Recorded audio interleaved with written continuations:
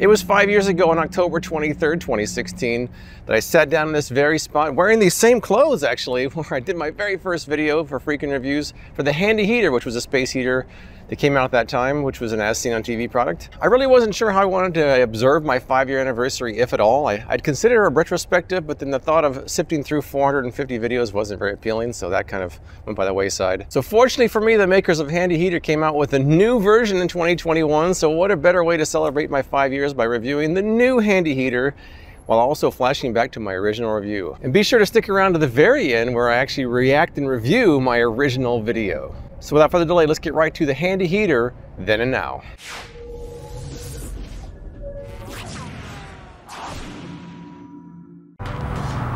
Today I'm reviewing a product by the name of Handy Heater. There it is. Today I'm reviewing a product by the name of Handy Heater Pure Warmth. There it is. Let's first take a look at the unboxing and then get started.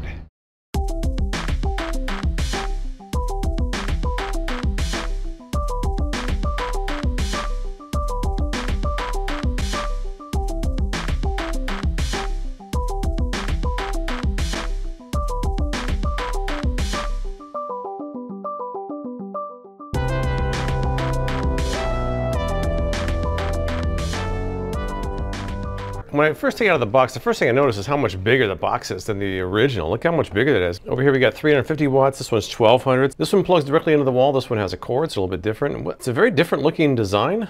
They say it's good for pretty much any room, living room, den, kitchen, bedrooms, offices, bathrooms, basements, and more. So it's got 3 speeds, low, medium, high. Auto off tip over protection, that's kind of important. Cool touch case, we shall see about that. The secret is cold air goes in, warm air goes out. Not much of a secret there, is it? In fact, it looks more like the Arctic Air than it does the old Handy Heater. So I'm reading over these instructions here. Looks like there's not much to it. Power button right here that turns on, off, and cycles through the fan speeds. This is your light, which cycles through orange, green, blue, yellow, purple, teal, clear, cycle, and off. There is a filter on the back, which they say to change every 3 to 6 months. Very thin. You can see through it. Very thin filter. There is an anti-tip mechanism here that if it tips over, it will turn off. The original didn't need that because it plugged directly into an outlet. So comparing the two of them, very different looking designs. So it'll be interesting to see how it holds up on its own and compared to the original. So one of the challenges I had in my first video was trying to test a space heater in October in the desert when it really doesn't get that cold here, especially in the daytime. So my solution then was to test it in a small bathroom, hoping to raise the temperature a couple degrees. It didn't really work that well. In fact, I tested it later on, it didn't really work in other situations either. But I do understand the criticisms with that original test. So this time around, I think I got a better solution, a bigger, colder room that should be a more accurate gauge of how well the heater works. So the Handy Heater commercial shows them warming up a cold room from 63 degrees up to 72, although they don't say how long that takes. Now, even though it's still pretty warm here in Vegas in the daytime, our evenings have been getting below 63 degrees, so I should have no problem duplicating their claims. At my new apartment, I've got an empty room. What I can do is leave the windows open all night, let it cool down there, and try the Handy Heater out. So I'm heading over there right now to get started. For this location, we're gonna leave the windows open and get it nice and cold in here. But let me show you what this room is set up like for my Handy Heater test. Here we go. I've emptied the room completely out except for my Nectar mattress box. I've got a container down there and I've got a lamp actually that's going to be used to magnetically hold one of my thermometers. All right, let me show you what I'm doing here. I've got the Handy Heater Pure Warmth. This is going to be blowing across the room here. This thermometer is actually set up a little bit below its line of fire here. I've got the Nectar mattress box about almost 5 feet off the ground, about a 45-degree angle. Another 45-degree angle is this lamp, which I'll show you how it works. I sell in my store. It's kind of an interesting lamp, but that's going to be actually a thermometer holder this time. And in the back of the room, I've got command strip to the wall. I've got one way up here about 6.5 feet off the ground. I'm gonna get it as cold as I can in here. I'm gonna take readings in the beginning at 30 minutes and at 1 hour. By the way, check this out.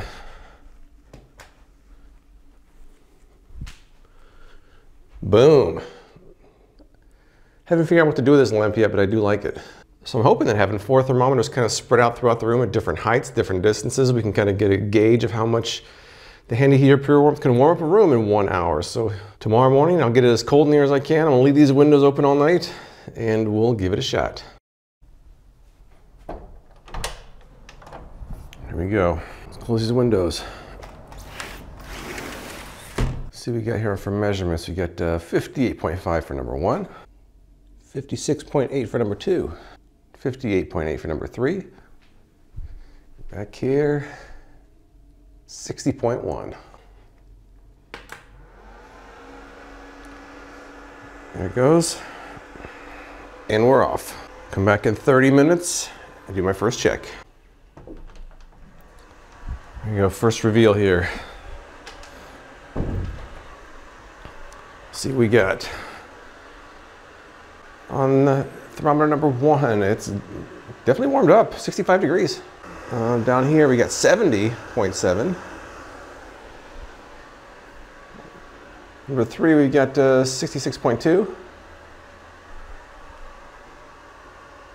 And in the back, 67.6.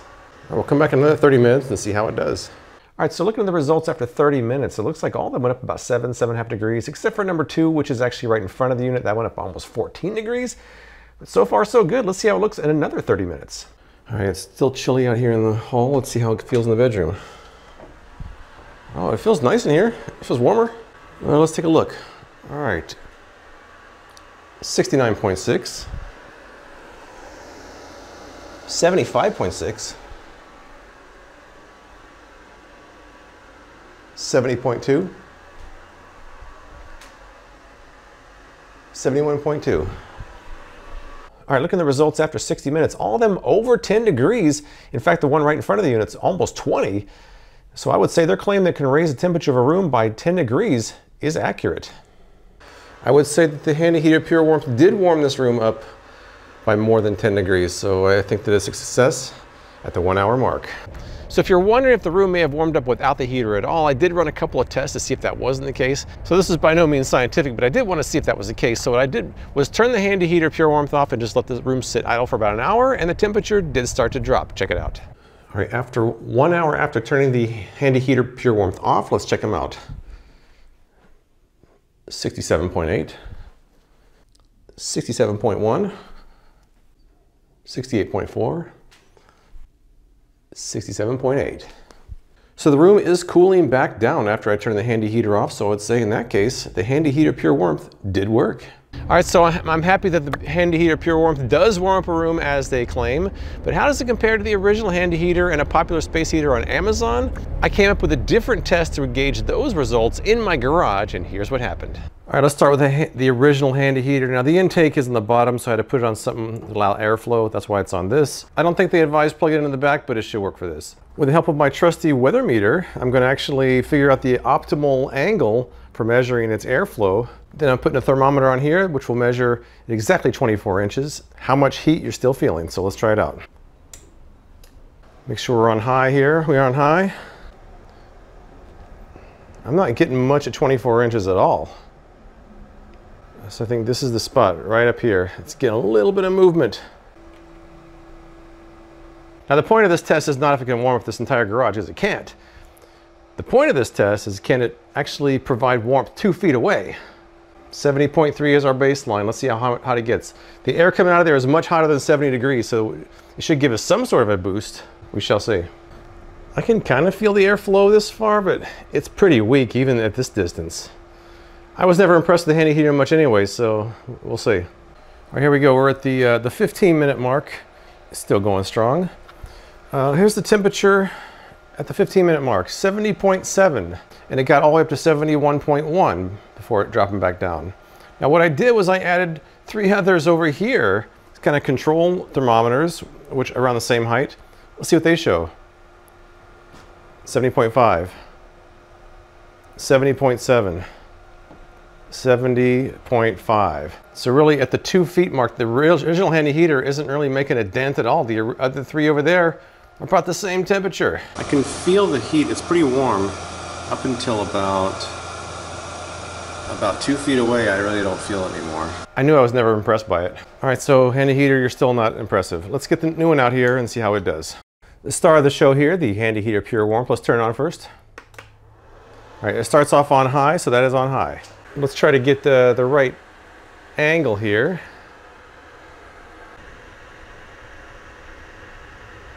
I'll say at 2 feet away, I'm getting a much stronger airflow than I was with the original Handy Heater. Look at this, 2 miles an hour. I got 0 on the original Handy Heater, so much more impressive. The extra power is making a big difference here. All right, we got the optimal height at 2 feet, so we'll come back in 15 minutes, see how it compares. And I've just reset these, so we should see how they look as well. All right, 15-minute mark. Let's see what we got here. And, whoa, 90.3. It's gone up 20 degrees in 15 minutes. And look at the humidity. It started at 27, it's down to 15 now. Just check the control thermometers, what we got here. Humidity unchanged, still about 70.7. Humidity unchanged, 70.5. Humidity unchanged, 70.3. The Handy Heater Pure Warmth, clearly better than the original. An impressive showing. I'm actually quite happy with that. I guess the case is acceptable. It's not too hot. It's warm in some places. It's weird, it's warm in some places and not others. I would say it's cool enough to touch. I can pick it up. It's not burning my hands, so not too bad. Now let's move on to the next one. This 1500 watt space heater and see how it does. All right, I've got the right distance, I've got the right angle. Let's turn it on and see what happens. As we start, we got exactly 73 degrees.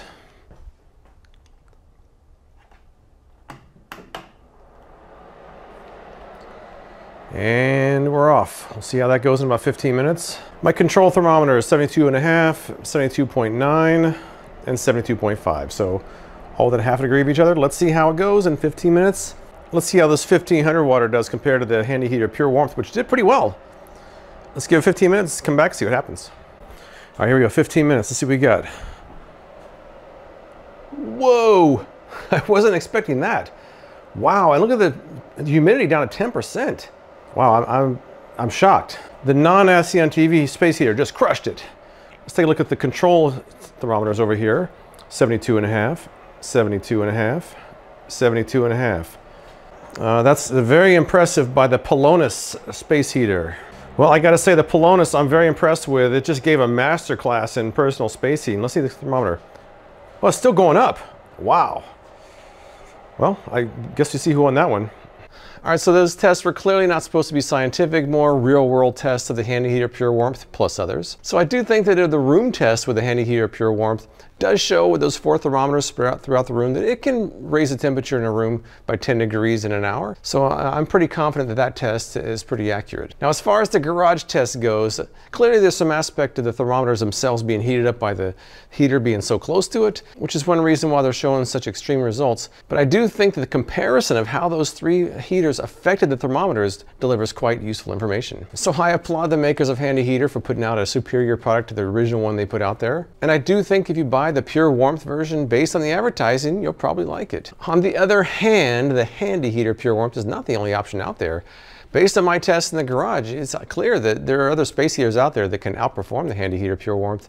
And in the case of the Pelonis, it's $10 cheaper, it's highly rated, has more watts, and seems to run hotter, so it might pay to shop around. So now it's time for me to pull out my laptop and review and critique my original Handy Heater, my very first video on YouTube, 5 years and 460 videos ago. So let's check it out. All right, time for my very first video. I'm gonna watch it, react to it, and critique it. So here we go. Here we go. Great tunes. Spin. Fast motion unboxing. The table. The table. Spin again. 2 cameras. I had 2 cameras in my first video. Pretty good. Today I'm reviewing a product by the name of Handy Heater. There it is. There it is. It's advertised on television, but you can pick it up in local stores. I found it at a Walmart for about $30. All right, so let me talk about the intro a little bit. Now the music, I think I had my cousin throw together some samples from a keyboard he just bought because I didn't know there was free music on YouTube. Also, I didn't clean off my table. I know it's a work table, it's not supposed to be that clean, but I didn't clean it off. Also, the intro was interesting because I would do my technique of spin, unbox in fast motion, then spin again, which I only did in a few videos. Also, that palm tree behind me is like 3 times that height now, only 5 years later. And it had been there for over 12 years at that point, so I don't know why it started growing all of a sudden. But I digress. It's advertised as a space heater that plugs into the wall, and its features are that it has an adjustable timer for more than 12 hours, high and low settings, and you can set the temperature you want. Good that I went over the features. That's a good way to start the video. All right, nice close up here. It looks decent quality for the cameras I had available. I think this is my Nikon D3200. One of 2 cameras I used. I'm just pushing buttons here, not explaining what I'm doing. There's no talking. Not even explaining it whatsoever.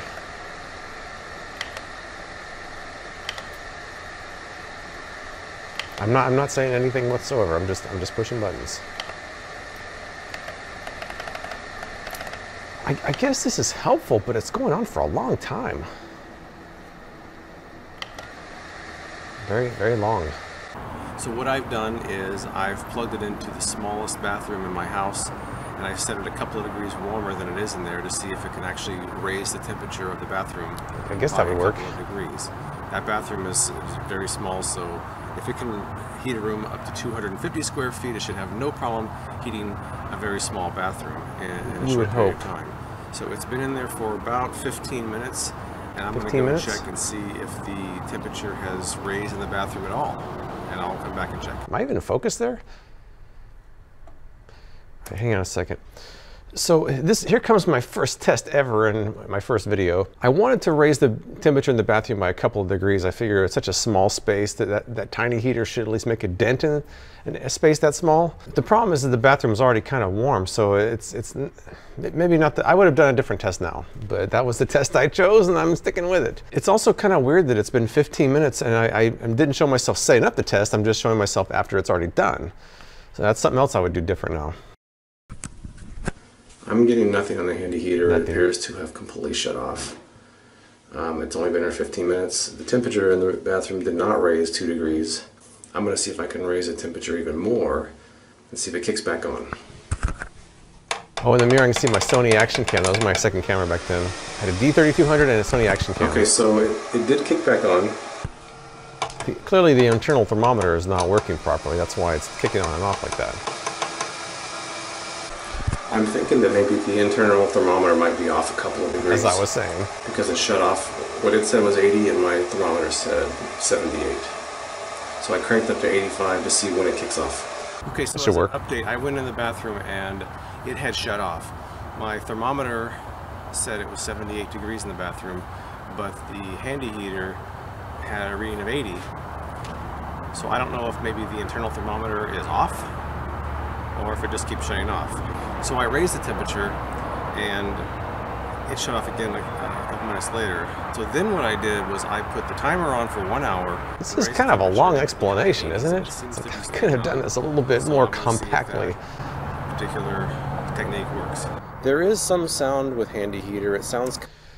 Now, if I were filming this video today, I would have just scrapped that whole first test. I would have redone it and I would have just referred back to it. You know, like my first test, I tried in a small bathroom, it didn't really work that well because the temperature was already warm in there. But here's what I tried. It's useful information, but I'm not sure that that's the best thing for a first test ever in a video. It also, the visual isn't great and it takes a lot of explanation, so I would probably do it differently now. Kind of like a hairdryer on a very low speed.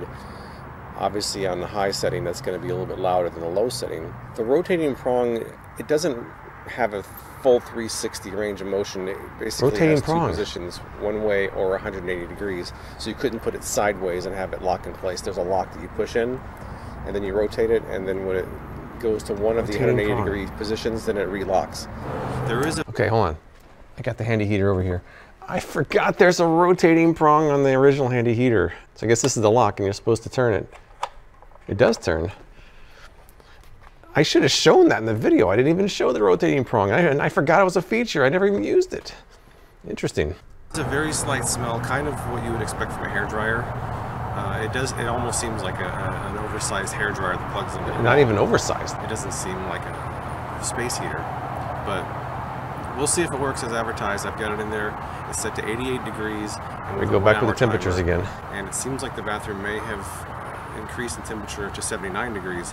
We're going to go back in there, aren't we? We're going back in the bathroom. 15 more minutes and see if the temperature raises and if the handy heater stays on. Well, it's been 15 minutes and the handy heater has shut off again. I have it set to 88 degrees and a 1 hour timer, and I only show it being 79 degrees in here. 79 and it shut off at 88.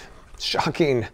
I'm going to try it in a different space. Maybe this is too confined with a wall and the the medicine cabinet next to it. So I'm going to try it in a different area and see if it doesn't shut off like that. I can feel the heat. It's pretty warm. Here we go. Up until about 2 feet away, I really don't feel it anymore. Aha. That's something I can confirm after doing my test for this video, that the 2 feet mark is about where the handy heater drops off and how warm you can feel it. So even my claims about 2 feet being the range was accurate even back then, and I can confirm that's still the case. One more issue that I should point out is that when the fan shuts off, the heating element stays lit. It's still red hot and the fan's not blowing. That cannot be a good sign. All right, well, first of all, I look like one of those announcers who's trying to talk about a very intense situation, but he has to be quiet. Now I'm in the bedroom and there's a heating element that's not turning off. And that's not a heating element. I actually posted an update about this later on. That's actually an LED light that has a fake heating element, and there's nothing really about the instructions I had.